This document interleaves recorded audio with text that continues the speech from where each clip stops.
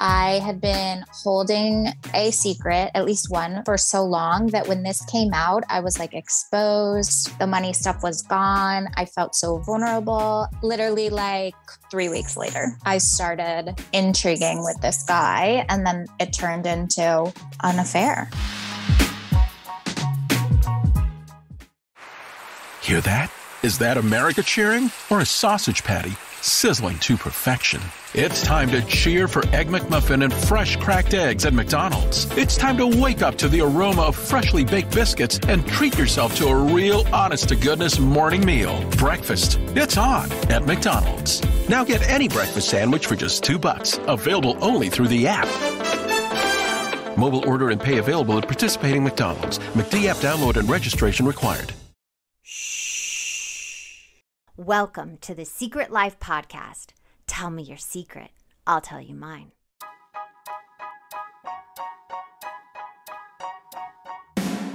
Sometimes you have to go through the darkness to reach the light. That's what I did. After 12 years of recovery in sex and love addiction, I finally found my soulmate, myself. Please join me in my novel, Secret Life of a Hollywood Sex and Love Addict, a 4-time bestseller on Amazon. It's a brutal, honest, raw, gnarly ride, but hilarious at the same time. Check it out now on Amazon.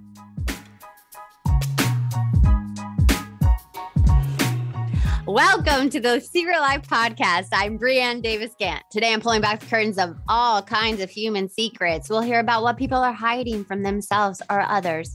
You know those deep, dark secrets you probably want to take to your grave? Or those lighter, funnier secrets that are just plain embarrassing? You know, the how, what, when, where, and why of it all. Today, I have a special guest. This is a follow-up episode, which we rarely do. I think we've only done one, but her episode opened so many people's eyes that then she told me there was another secret behind it. And I was like, please come back on and share. So here we go. Our guest today is Lindsay from episode 77. Dun, dun, dun. What is your secret? Well, how do I even word it? I had an affair, and I rediscovered a repressed memory from my youth. And through all of that, have kind of discovered that I have some sex and love addiction. Ooh, okay, but let's go back. So the last time but that's the thing. Like, when you uncover one thing, usually other things are revealed. Yes. So you were going through, the credit card purchasing, going to Target, getting that sweater when you really didn't need it, or dress or shirt, or going to get a Starbucks when you knew you didn't have the money in the account. So when you were going through that with your credit card, your debting that we talked about on the last episode, then underneath that was the affair going on? Kind of. So, okay. Yeah, the credit card stuff has been going on for a really long time. Like I said, it started in high school. It progressively got worse and worse. And it was December of last year, so almost a year ago, that all of the money stuff came out. Yeah. And the way I see it now is that I had been holding a secret, at least one, for so long that when this came out, I was like exposed. Yeah. The money stuff was gone. I felt so vulnerable, and I like immediately went to the next thing. So subconsciously, and literally like 3 weeks later, I started, I guess you would say, like flirting and intriguing with this guy. And then it turned into an affair, and it was short, and it wasn't even physical. We kissed. It was like purely emotional, which is even more difficult sometimes when it's the emotional affair than different than the physical affair. And I feel like a lot of people have emotional affairs and don't even consider them affairs. Like they have a close friend that they turn to, that's the sex they're attracted to, or they flirt with people and just like are always like, that's my personality. So I feel like people write off emotional affairs more than the physical, but I know that they're more damaging. Yeah. I mean, I was sharing myself and my time with another person that wasn't my husband. Yeah. And I mean, now it's so crazy to even like look back and think about, because I mean, I knew the person, right? It wasn't like a stranger, like a coworker. It was someone who I've known for a really long time. One of my best friend's brothers. Yeah. Like real messy. And so I knew him. So there wasn't a lot of like, get to know you first, but it moved so fast. Yeah. From they like do. talking about the past, flirting, texting, to like full on madly in love with you, like craziness. And to think about that now, I'm like, what was I doing? Insanity, right? That is nuts. I know. And I don't think people understand how you project this fantasy. Like because you were in so much pain and looking at your money, then you transferred so you didn't have to feel that onto this other person that it wasn't even real. And you fall into this thing where it's like you're flirting and then it speeds up so fast. Yep. And the thing, I mean, the justification at the time, because the having something else that was a secret was all subconscious, right after the money. And the justification was that things were really hard with my marriage and we weren't really communicating. My husband was miserable and grumpy all the time and like didn't act like he wanted to be around. And so the justification was, I'm unhappy in my marriage and it's all my husband's fault. And so it makes sense that I would have an affair. Like I was lonely. I was this, I was that. Yeah, it all makes sense. And you want to feel good about yourself, though. It's when you are going through something where trauma's coming out, all that stuff is coming out, you reach for something that makes you feel good. And if your marriage and your home life is already in shatters, a part of you is like, well, I got to have a backup plan, or I got to like find somebody else. We're not meant to be because we're struggling. And it's like, no, you're struggling and you stay in the struggle because that other person, you're probably going to have the same issues with them. At least I did. Every time I went to somebody else, the same things came with me. Yeah. Yeah. And he was married too. So it wasn't even. Did you know his wife? Yes. I did. You can't tell me anything I haven't done, said, or almost done, or know somebody that's done. So nothing is like off limits. Like I've been there, done that, almost done that. Yeah. And again, like looking back on it now, it's how it all ties together and what I know now of why is wild. But yeah, I mean, in it, we were lying to our significant others. We were lying to his sister, who was my best friend, because his wife found out that we'd been texting and was like, "What? Like, this is weird." And so we like blew it off. She got very uncomfortable with it, and we made it seem like she was the one that was being crazy. And at the same time, I was like talking to her a little bit to try and like smooth it and like cover it up. While I was like, what? Oh my gosh. Just the person that I was is not cute. But it wasn't you. Okay. Here's the thing. If anybody's listening out there having an emotional affair, there's always something underneath it. It wasn't you. You were in pain. You were not wanting to deal with your pain and the difficulty of communication in a marriage about money. So you just went to something else where you didn't have to feel it. And you could live in fantasy. So give yourself a break. Like it's hard. Yes. You're like, this is too hard, Brianne. I don't want to give myself a break, but I'm being truthfully honest. We do the best we can with what we have. Right. Yeah. And that it was before I started in DA too. I didn't start in DA. Like the money stuff came out. I, had my little relapse that wasn't even really a relapse because I hadn't done anything differently yet. And I was just, poor me, I'm the victim. Nobody understands me. Nobody loves gets me. it. Everybody's so hard on me. Just doing the whole act that I'd been doing my whole life, of manipulating people. When I finally when the affair came out, because it basically blew up because his wife found out. She found messages. Okay. And he told me that she'd found them. So I was like, oh shit. The shit is about to hit the fan. Like there's no way out of this. At least you had a warning. I did. People are like, Brianne, you're horrible. You're horrible. But I'm like, at least you had a warning. People usually get caught and there's no warning. So you had like the warning. Yeah. Still not great, but still. No. And I told my husband that night. I did try to sugarcoat it and make it not sound as bad. Okay. And he was very gracious and, kind. But then a couple of days later, the wife sent my husband the messages. And that's when I really had to like give it up. How was that confront? It was really hard because I didn't know, like he got the messages and I didn't know that. And he was obviously very angry and hurt.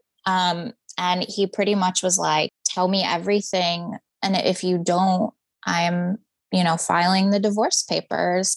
And I remember so clearly sitting on the couch, he was standing on the stairs and my head was spinning and it was like, okay, I can either try and like manipulate him again and like feel bad and like cry and like do the whole thing to make him take back what he's saying and to avoid having to tell him the whole story. Mm-hmm.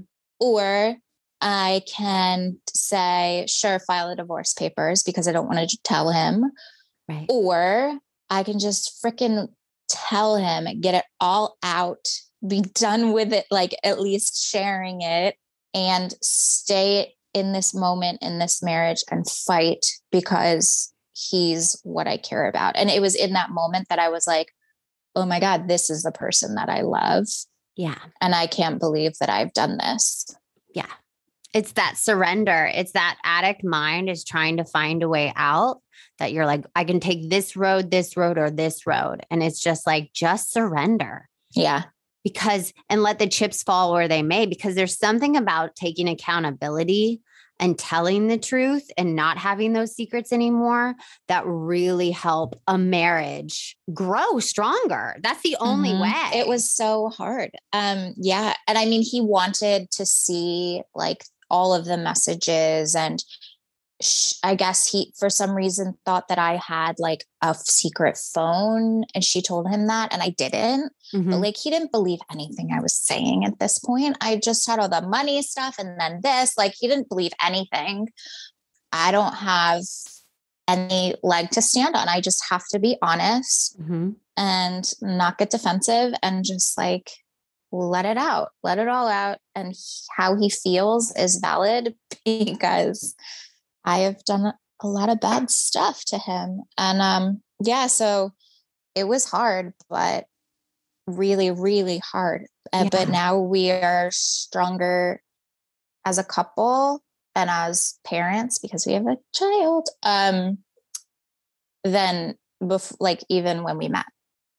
Yeah. And that's the thing. And I work with like couples and saying like, you're going to go and do this to somebody else, or you're going to pick somebody that's unavailable because a part of you are unavailable and he picked you.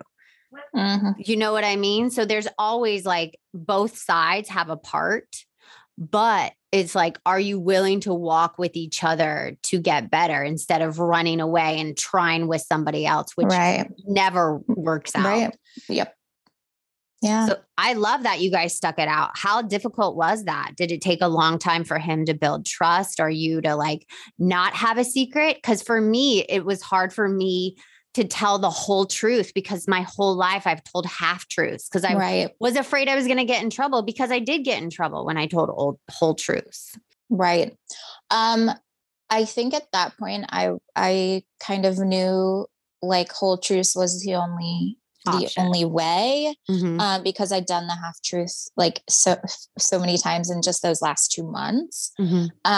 so I knew, and especially like once I started in DA and once I started going to my therapist, who I'm still seeing now every week, and, communicating about money and really committing to that communication and honesty, there was still times where, he would get suspicious of something, or like his inner voice would be telling him that like I was lying or doing something wrong. And so he'd like, pick something. Like I remember one day I was in a DA meeting. It was one of my very first meetings. And when I finished the meeting, I came down, I told him how the meeting went. And then I like moved on to something else. I was like, oh, hey, so-and-so wants to do this thing tomorrow. And his first thought was, this came up right after the meeting. That must mean she was texting during the meeting and she wasn't paying attention and she's not committed and she doesn't care and she's not doing what she says she's doing.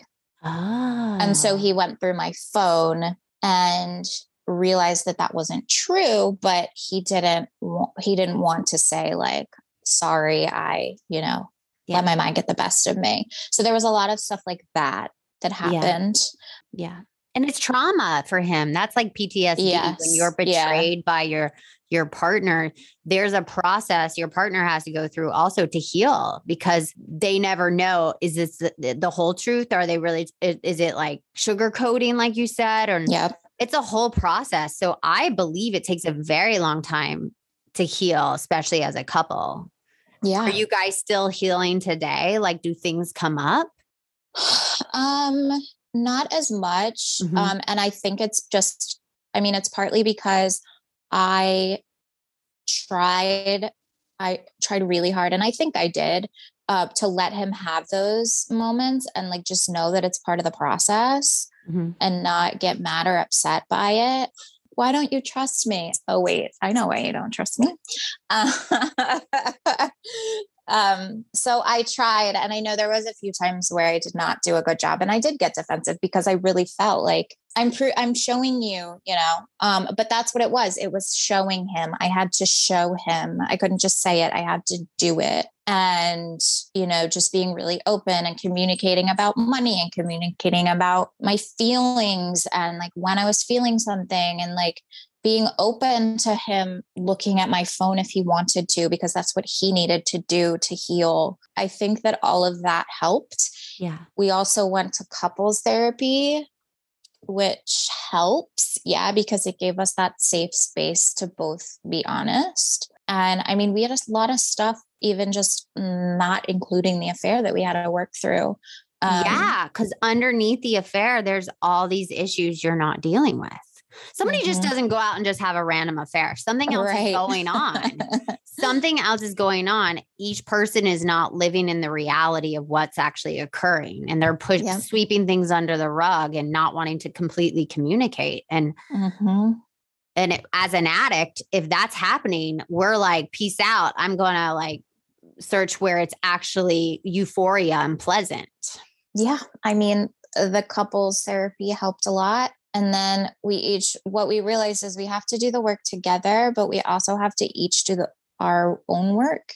Yeah. And we have to we need to communicate. We need to talk about how we're doing, what we're feeling, what we're going through, but we also need to give each other the space to like have our own time and thoughts. And so by doing that and giving each other permission to do that, it helped a whole lot. And then we just, made a commitment to like do a date night once a week. And it wasn't like go out and have a nice fancy dinner.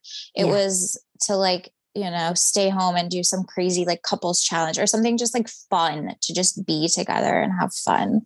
Oh, I love that. Staples helps small businesses print big. The print advisors at Staples sweat the details and quality of every project. That's what they call their print big promise. They're committed to getting your print job right every time, to treating your small business like a big deal and making it come to life, and to giving you expert guidance from start to finish. And now get 20% off signs, banners, and posters when you spend $75 or more at Staples. Offer ends January 1st. Hear that? Is that America cheering or a sausage patty sizzling to perfection? It's time to cheer for Egg McMuffin and fresh cracked eggs at McDonald's. It's time to wake up to the aroma of freshly baked biscuits and treat yourself to a real honest-to-goodness morning meal. Breakfast, it's on at McDonald's. Now get any breakfast sandwich for just $2. Available only through the app. Mobile order and pay available at participating McDonald's. McD app download and registration required. I did have a question. What do you think started first? Did you think it was the money addiction, or do you think it's this sex and love addiction that started first for you? I think that they kind of started around the same time. Because, well, so some of the money stuff was just, what I saw and my environment growing up, like with my dad and stuff. So there was a little bit of that already just from the way I was brought up. Which you talk about in the other episode. So if you didn't listen to that, go back and listen to the other episode. So I think there was some of that I was kind of like predisposed to, but it also turned into a bigger problem because of the whole like covering up feelings things that we talked about. Yeah. And that's where the like repressed memory kind of all ties into all of this. Yeah. You were talking about that after we recorded the other episode, that during a therapy session, a memory came up for you.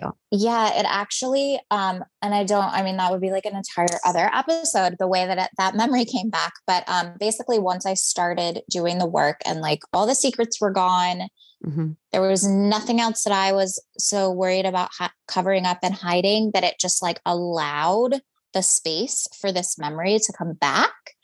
And it came back in very strange ways and like in like how? Little pieces.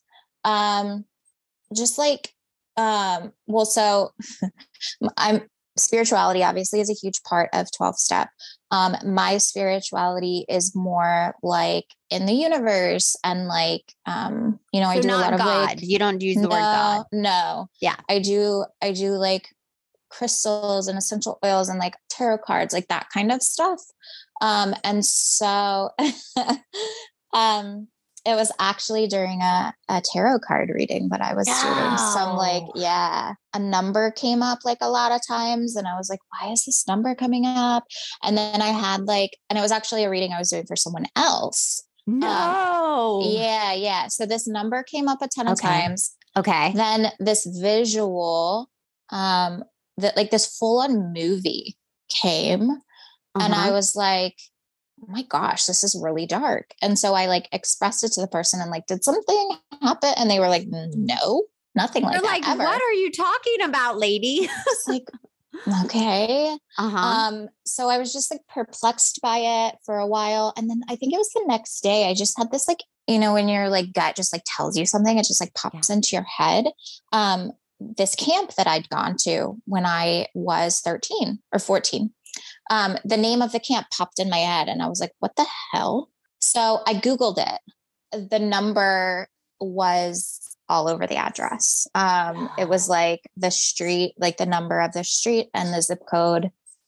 And it was actually in the phone number a lot too. So I was like, okay, that's really weird.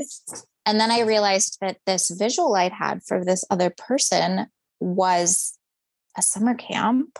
And then I realized like, oh, wait, some of the things that I saw were this camp. And I was like, what is happening? Like, why is this camp coming in? And did you never know about this camp or anything like that? Like, I knew about the camp. Like, I remember that I went to camp that year before I started high school, but it was just like, I don't know, nothing significant. Like you go to camp, I hadn't really thought about it. And I probably, if you'd asked like, what camp did you go to before high school? I wouldn't have remembered the name but it literally just popped into my head and something told me to Google it. And so it did. And then I think it was the next day after that being like, why is this camp coming up, and kind of like meditating on that of like, what's happening, that I was driving to work. Some song came on. I can't even tell you. It was like a country song, nothing significant at all. And all of the visuals just flooded in of what happened. And, I was like, oh my gosh. And that it was like in that moment that it all came back, I also kind of processed it and had like a full on breakdown in my car. And And I mean, basically what I'd repressed was that I was sexually assaulted when I was 14 at the summer camp by an older camper. And I remembered his name. I could see his face, like all of it. Wow. It is so fascinating what our brain does to protect us from trauma. Because I've had repressed memories, like blackout memories. Like I can't remember. I'm like, I remember the leaves. I remember laying down in the leaves, but everything else goes to black. And it's like our mind protects us so we can survive. And then when you're in a place of healing, it just all comes flooding back. Mm-hmm. Yeah. And once it did come back and I was like, oh my gosh, okay, I was sexually assaulted when I was 14 at this camp. And so then I started to think about it more and think about like what I remembered and like what I told people and, you know, spending time with it in therapy and just time myself thinking about it. I realized that there was time, and this is really strange, but there was times throughout the years where I would kind of like have a thought that this happened to me. Like somebody would talk about a situation that they were sexually abused, they were, you know, raped, whatever. And I would have this like thought of like, oh, that happened to me. But then I would stop myself and be like, that didn't happen to you. What kind of sick person are you that you would like make something up like that? Right. So I would have moments where I would think of it sort of, but then I would be like, why am I making up that this happened? And that like added into all of my like addictive behaviors and manipulation and lies, because I was like, I'm obviously a super sick, fucked up person if I'm like making up this. And it just kind of like added to like who I thought I was and who I was being. And when you were working on this with your therapist, did it go like layers of grief, or did you just like explode? You said you had a breakdown, and my therapist always says a breakdown's a breakthrough. Yeah. But did it take time to get to the other side, like to fully release it? Are you still feeling it today? Like, talk us through that, because nobody talks about that, how you heal from past sexual assault or trauma. Yeah. So the moment in the car, I mean, I was by myself. And so I think I wasn't feeling any sort of like having to perform or like, you know, be with another person. And so it just kind of like all came out. Yeah. And then in therapy, I'd literally been in therapy 2 weeks when this came up. So I was like, okay, so there's another thing that we have to talk about, therapist. Right. And I told him how it all happened. And I was very emotionless when I told him for the first time. Did you feel disconnected? Yeah, it was like factual. This thing happened to me. He gave me 2 assignments. He had me write a letter to my mom, what I would have said to her right after I got back from camp, had I, you know, like remembered, or had I told her, like, write a letter to your mom. And in doing that is when I really like processed and, you know, had a lot of the grieving process, because I didn't tell her, I didn't tell anyone, I guess I would say that I am still sort of processing it, because after I remembered it and I told my husband that I'd had this memory come in, like this repressed memory, but I didn't really know what was going on yet. And I wasn't ready to talk about it, but just that it had kind of happened. Okay. So once I kind of worked through it a little bit in therapy, I decided to share it with him. And then, he was very, you know, supportive, but sharing it with another person and somebody that you're married to is like a whole nother level. Yeah. And then I was like, I never told anybody. And I clearly, like, I just completely blocked it out. I left my body. But then I started thinking, well, did I tell anybody? Like, there's so much that's still missing. And part of the reason why I think too, I felt like I'd made it up is because so many of the significant details that most people remember when something like this happens, I didn't. I mean, when it first came in, I was like, I don't even remember how old I was. I think I was 14. So there's still so many like holes and stuff that I started to wonder, did I tell anybody? Like just looking for little pieces of like the whole picture, I guess. You would think though, and I just want to say, you would think that if something this traumatic happened to you, that you would remember all the details. But majority of people I work with and myself don't remember any details at all. Like it is so hard for someone that's been, sexually assaulted. Your sexuality is taken from you without you giving it away. And especially in a young age, it's like our minds are protecting us because those details could actually have killed us. Like if we remembered all those details, it would be hard to get out of bed. It would be hard to function in the world. So it's like, if you have like little memories and things you can't remember, give yourself a break. Like, so I was just want to clarify that it's not abnormal for you not to remember details. I told you, I can only remember the leaves and laying back and like, that's it. I can't remember anything else. And that's 12 years of working sex and love addiction, therapy. Like I still can't remember. Yeah. Yeah. I don't know. I guess I do still, I guess I still am sort of processing. I guess I think about it a lot. Do you think it affects your intimacy with your husband and that you also went out to like get that power back that was taken from you? Well, that's definitely my history on like when everything started. So that was the summer before I went to high school. Mm-hmm. And it was in high school when the money stuff got really bad. And when I started, getting into sex and love addiction behaviors, and doing all kinds of crazy, awful things. So yeah, it's funny that you asked which came first, because I think that they both kind of came at the same time as a result of my trauma. Yeah. Which they usually do. Your psyche reaches out in all directions to see what fits, what helps you not be in reality so you can still function. Yep. Well, I function as much as you can function, Yeah. Yes. Uh-huh. I'm feeling so much sadness right now. I don't know why.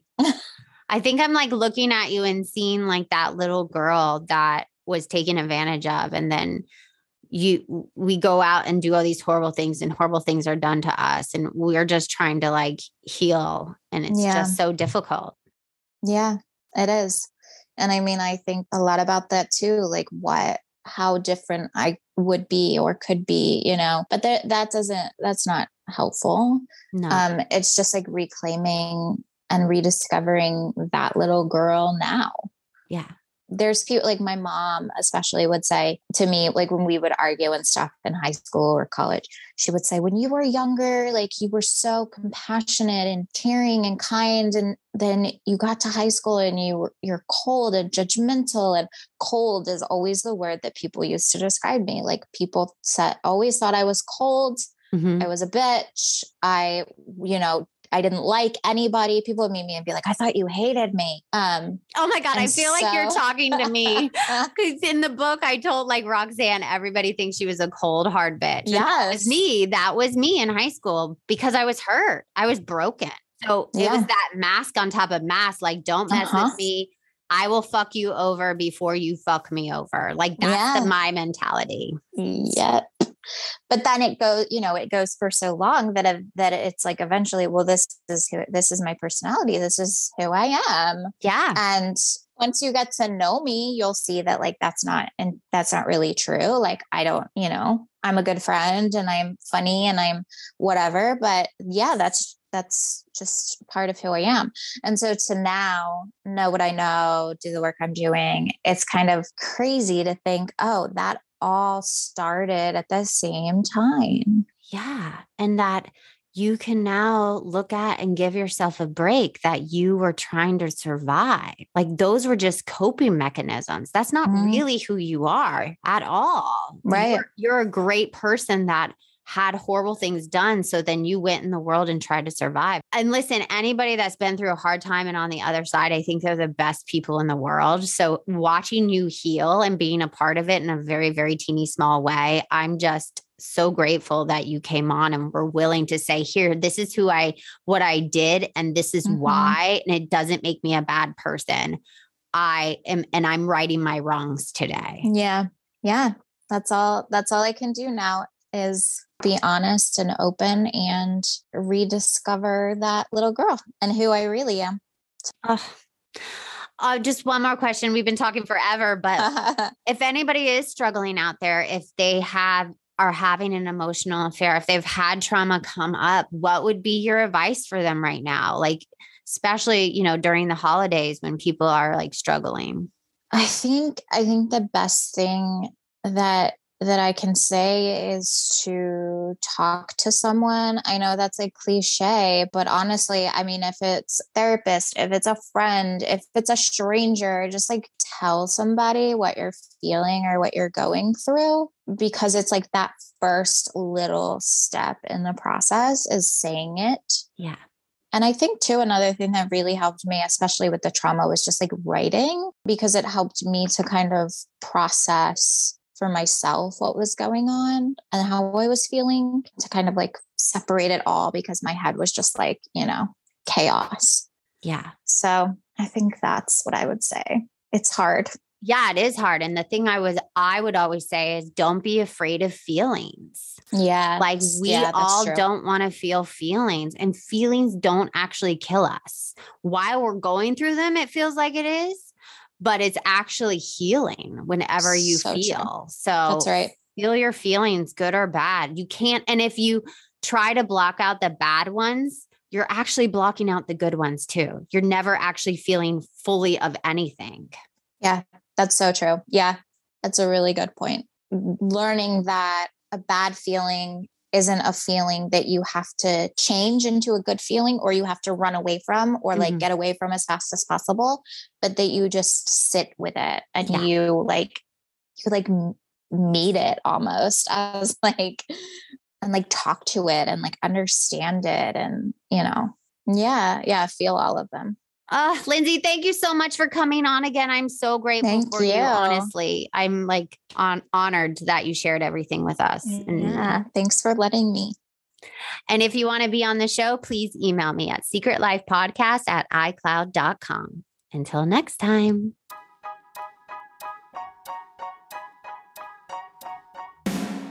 Thanks again for listening to the show. Please subscribe, rate, share, or send me a note at secretlifepodcast.com.